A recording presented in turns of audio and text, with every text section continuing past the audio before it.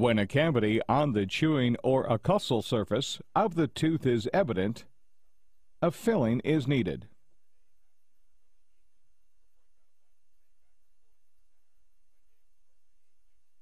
Tooth enamel is treated with an acidic conditioner called etchant. The etchant dissolves some of the mineral content of the enamel, creating surface roughness at the microscopic level.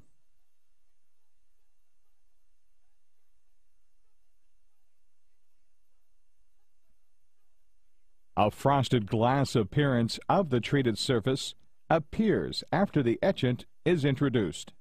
The bonding agent is now applied. Bonding agent flows into the surface roughness, creating resin tags.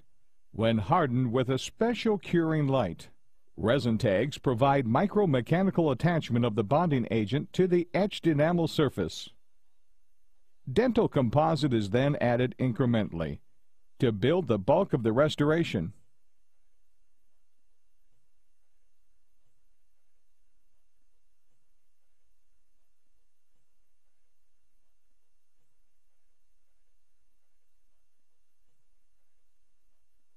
Each increment chemically bonds to the previous increment.